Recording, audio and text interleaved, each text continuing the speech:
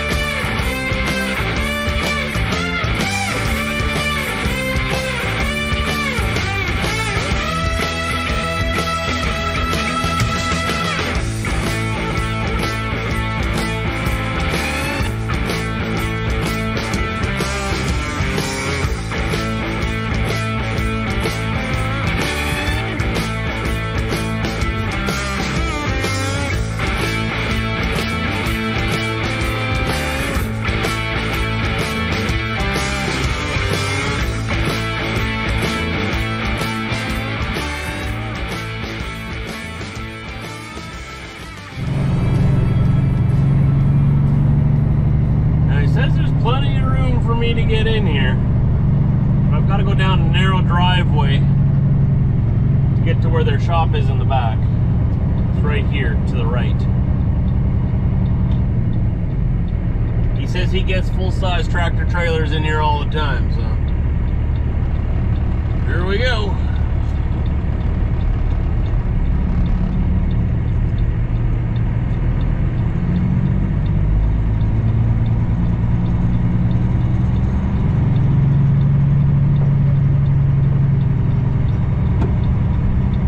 Beautiful house in here, wow.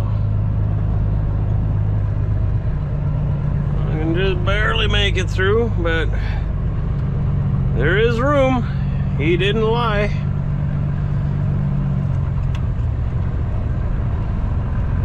And to the back here where we're gonna unload. Oh yeah, see, he gets all these trucks in here all the time. Even bigger than me. But where am I gonna go? Which way? Which way? I can't go that way, no room that way, so I guess I'll go this way for now and probably back in there, I'm thinking.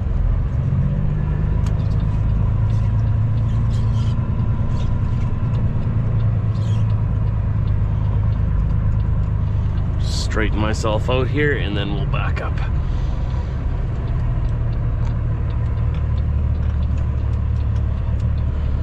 Beautiful place in here.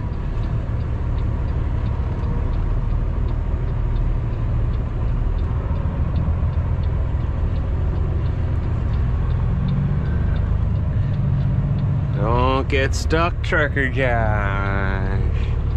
Don't get stuck. Don't hit anything, Trucker Josh.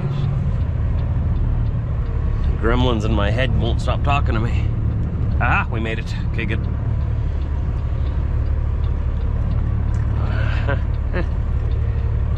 I'm just gonna park right here beside this trailer for now, and then go and find the guy, and then he can tell me where he actually wants me, and then I will maneuver myself at that time. Love this property in here, totally hidden away from the highway. Driven past here countless times throughout my life, never knew it was here. Okay, so now people can get around me while I'm waiting here, while I'm trying to figure out what's going on. I should probably put my regular glasses on while I'm working. Save these ones. They're very expensive. Prescription. Put these ones on, which are also expensive prescription. But at least this way I can see what I'm doing a little better while I'm unloading. Ah, hey, where's my jacket? It's gonna be cold. I don't want to work. I want to go home and drink hot chocolate. Ugh. Life, right? Life. Okay. Okay, come on. Let's roll up here. Roll up. Let's turn the heat on in here. Oh, I don't need it that high. I had a full blast. There. Keep it at a good temperature in here, because while I'm unloading, I'm going to shut the truck off. And then I turn my engine warmer on so it keeps the fluids warm in my engine. And I turn the bunk heater on so it keeps the interior warm, but then I don't have to idle the truck while I'm working. It's about -20 right now, so as long as it's not like more than 6 hours or something, I'll be fine. If it's down like -45, I wouldn't shut it off at all. I do what I can, you know?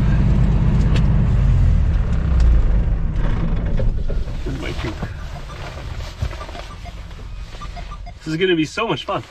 I'm so glad this isn't like a very like detailed load. Pretty straightforward. I'll just take my securement off and go from there. Let the E-log know that I am here at the shipper. Okay, let's go figure out where he wants us. Well, I've got all my equipment off. I'm gonna use 2 front end loaders to unload me. One's grabbing the front and one's grabbing the back of it. And then I'm gonna drive out from underneath it. I thought they might grab one from this side, but they're gonna grab both from that side. That should work as long as they can lift it off my deck. Then I can just roll forward nice and slow, and they'll set it down on the ground over there.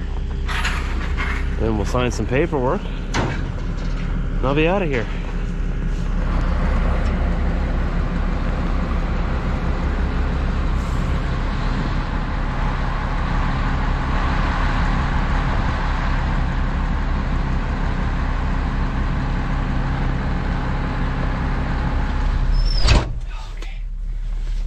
Well, I got all my equipment off of there. They're just gonna hook up that last chain and we'll be on the way. These gloves are great for cold weather. Vigo again, not Nat or anything, but I really like their gloves. They're felt or lined on the inside. They say they're only good to like +5 Celsius, but what I do is I have like multiple pairs. I have 1 pair on the dash here, keeping warm. Got 1 pair here, got 1 pair here, got like another 4 down there. What I do is I rotate them while I'm working. They have this rubber lining around it which keeps all moisture out, so my hands never get wet. But they can still breathe, so they don't sweat. Now they do get cold down in -20, -30. Your hands will get cold in here eventually, unless you keep moving. You gotta keep moving, keep your blood pumping. But if your hands do get cold, what you do is you come into the truck here, you take the cold ones off, put them on the dash, let them warm up on the defrost a little bit, grab the warm ones that you have on the defrost, you slip them on, now you got warm gloves, and you go continue working, and you keep rotating them like that. I have thicker gloves that are good for colder weather, but they're really hard to work with. They're very hard to move your fingers and grab stuff. This rubber stuff on here, it not only keeps the water off your hands, it also gives you very good grip when you're grabbing things. Really nice. This is what I use through the winter. I found them on Amazon. You can just look up Vigo winter gloves. These will pop up. They come in all kinds of different colors. I got the black ones. I was looking for the blue ones, but they were sold out. I wanted the blue ones. But they got blue ones, red ones, gray ones, black ones. I figured if I couldn't have the blue, I'll have the black. They hide dirt a little better, and they don't look dirty so quickly, you know. I got a whole bunch of them. They're pretty cheap, pretty good price too. You know, the actual winter gloves are way more expensive. I'll show you them too. I have them up here. I have so many gloves for this winter, like I am set. These are the gloves that I wear, that I bought that are more for colder weather. They're Vigo as well. They got the protection for your hands. These work really well. They're just a little harder to get on and off. The other ones are easier to slip on and off. And these are lined as well.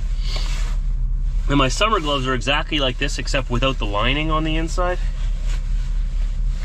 I believe I got some here as well. I'd like to show you them.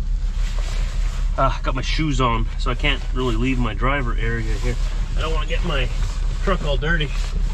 I've also got these gloves from Vigo as well, which are supposed to be good down to -20. I don't like them though, because again, they're hard to get on and off, and the lining wants to come out with your hand when you take the glove off. It's very annoying. Where are my other gloves? One sec here. They come in packs like this, see? This is for summertime. This is the ones without the lining that I was showing you. And I've also got these leather ones. These are the most expensive gloves I have, but they're very warm. They got the protection on your hand here so you don't crush your hand. All leather. The only thing is that these seams wear out a little fast, and then water gets in there anyway. But they are very good. Same brand again.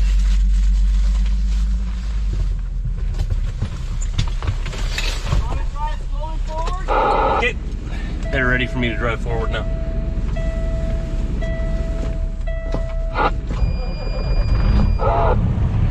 I could be a glove salesman.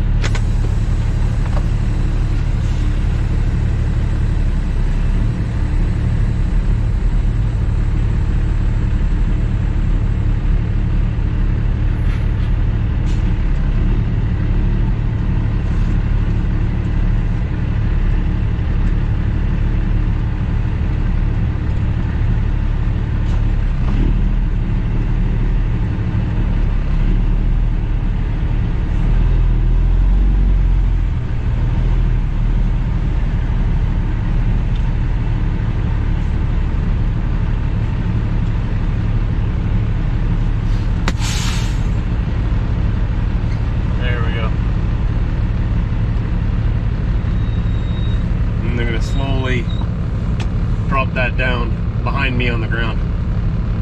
And we just gotta get some paperwork signed. I'm out of here. I just got a message. I think I might have a new load offer here. Let's see. What do you got for me there? Load gods, it's a load assignment. Kenora. Picking up on the 8th tomorrow. Going to Brainerd. All right. We know what we're doing tomorrow, so I guess today I'm going home. Empty trailer behind me, new load assignment. But that's tomorrow's worry.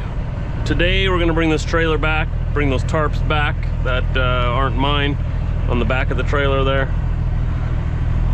And maybe grab a different trailer if I can. I'm gonna try to grab a step deck. Oh, there's a deer right here. There's a bunch of deer right here. Look at this. 2 of them. Right here. You see them? Check it out. Right there. I see you. What's up, bud? Huh. There you go, a little treat for you from wildlife.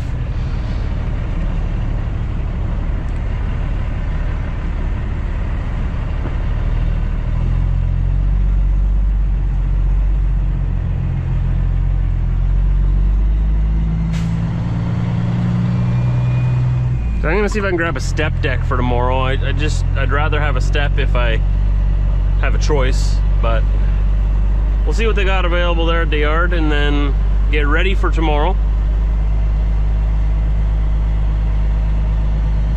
Figure out when I need to be there by. Go grab that load.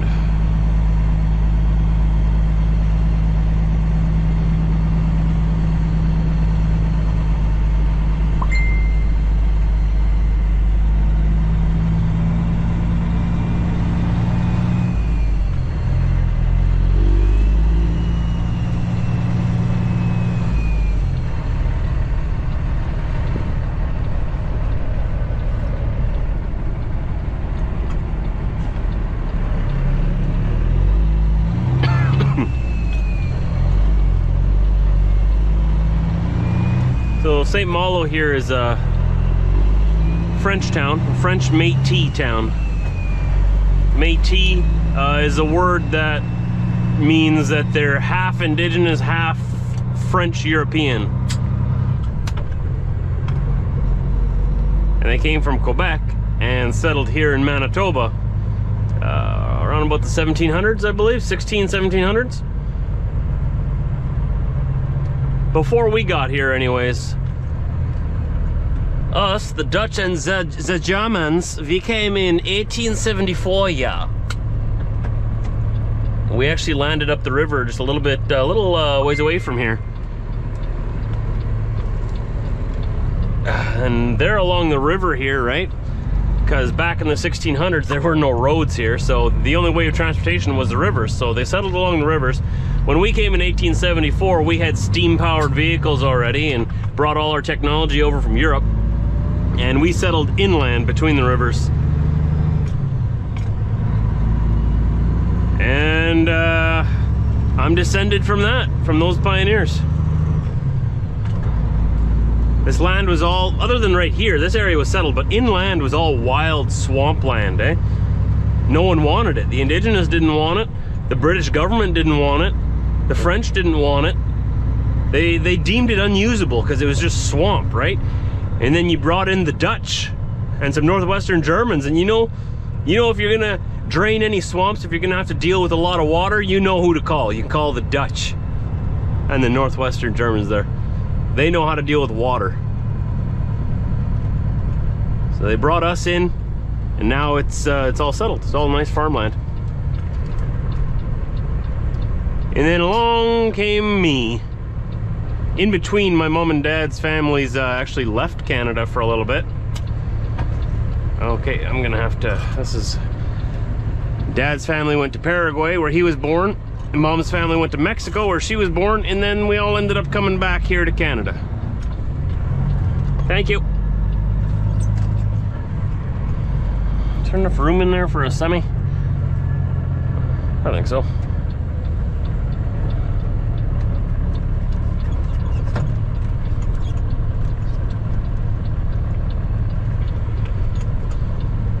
What's interesting though is that my dad and my mom being born in Mexico and Paraguay, they were considered Canadians born abroad. It wasn't the same as it is nowadays, where it's, you know, wherever you're born, that's where you're a citizen of. Back then, if you were born abroad, you're still a Canadian. I thought this lot was bigger. I don't think I'm gonna stay here. I wanted to park here and go inside, but I feel like I'll be in the way if I stay here. But now I feel guilty just driving through their lot.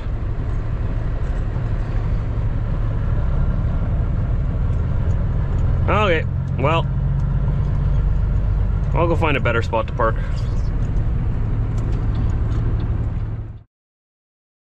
All right, just dropped off those tarps in the tarp shed there.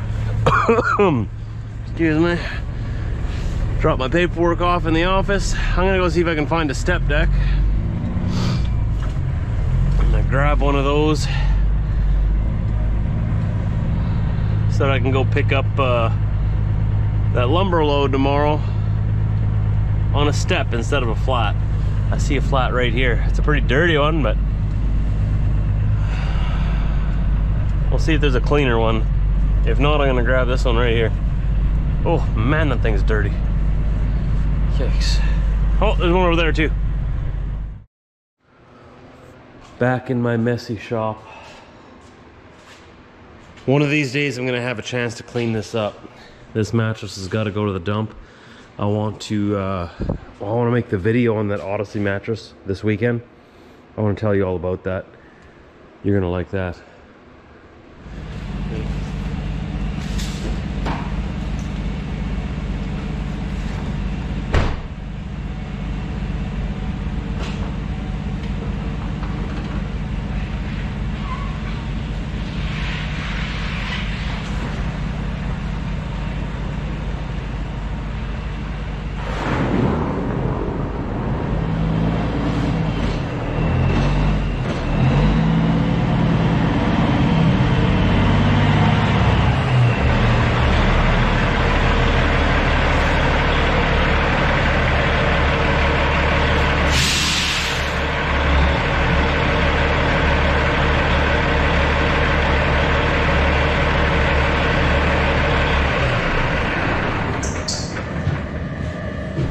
We did that as fast as we could.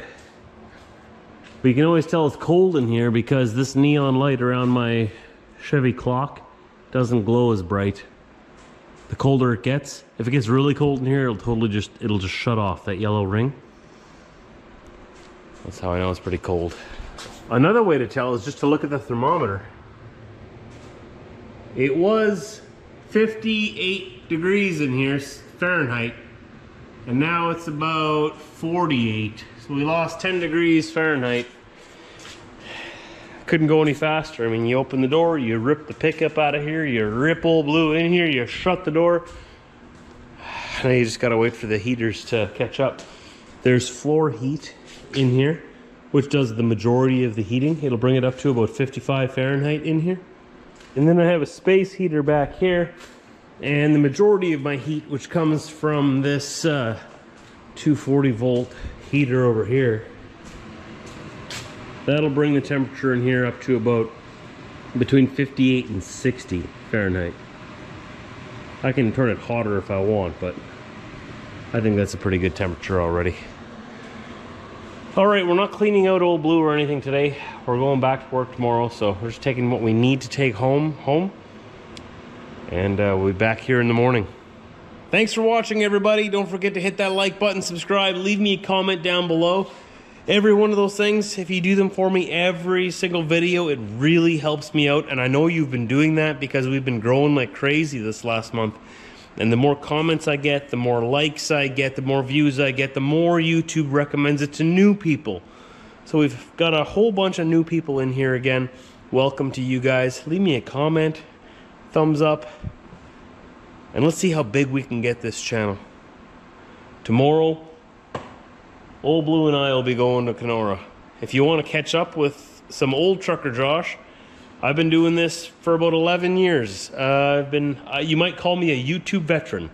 Maybe not, but you make that decision for yourself. Go to my main page, go to my playlists, and you'll find playlists all the way back to like 2011. I'll see you tomorrow.